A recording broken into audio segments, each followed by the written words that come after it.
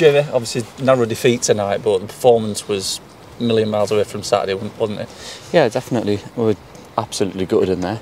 Obviously, we wanted to progress. And I feel the chances we had out there, we could have, especially in the first half. And them set pieces, goals change games, and obviously they've managed to get one and we haven't. In terms of the performance, though, you know, from start to finish, like I said, defensively as well, dealing with set pieces was a big problem Saturday, but tonight just feels like completely on its head, like dealt with everything that was thrown at you, apart from obviously, like you said, that quality free kick. Yeah, as well was shown out there, we've worked on it through the week, and we didn't have much time to do it, but obviously we've changed personnel as well, which I feel like we did do well out there. Obviously Stockport were very good. That's what they're probably best in the league at, set pieces. Bradford are very good at them as well, but yeah, we've managed to do that, and it's just disappointing that we haven't won or come away and took it to pens. Yeah. On an individual basis, obviously back in the lineup tonight after a bit of time out, how did it feel?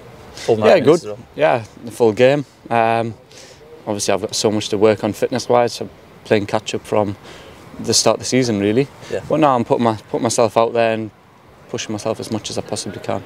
Just on the injury, just give us an update on how it's coming along. Obviously fully over it now, or are you still fitness-wise? Yeah, I'm fully over it.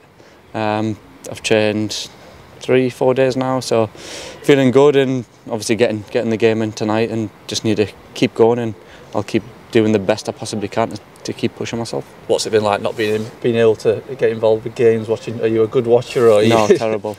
I've done it a lot this season. It's been very hard, especially the start of the season. Then just had a little problem, but nothing much. And I was training last week, so been good. Obviously, like I say, getting the run out tonight, and we obviously wanted to come away with a result and progress in the competition. So we're obviously gutted about that, and personally, yeah, I'm happy to be out on the pitch, but more importantly, I'm gutted that we've lost. And obviously, a few of you back now. James, Richard come back in. John got a few minutes tonight as well. Feels like you're going to be needed as well this last third of the season. Yeah, definitely. Like as a squad, it's been tough, especially for the gaffer to choose, because I've not really had a consistency in players with the amount of injuries we've had, which I know you can't make an excuse about injuries, but it is what it is really. We have had bad injuries, and it has affected especially to a lot of key players, which has been tough. But like I say, as a squad, as a group of players, we've been working as hard as we possibly can, and we've just got to keep pushing and go again for the next game, Sutton. I was going to say Sutton, it is a big game as well. I think they lost tonight. Okay. But yeah, it's a 6-pointer, I suppose, isn't it, at the moment?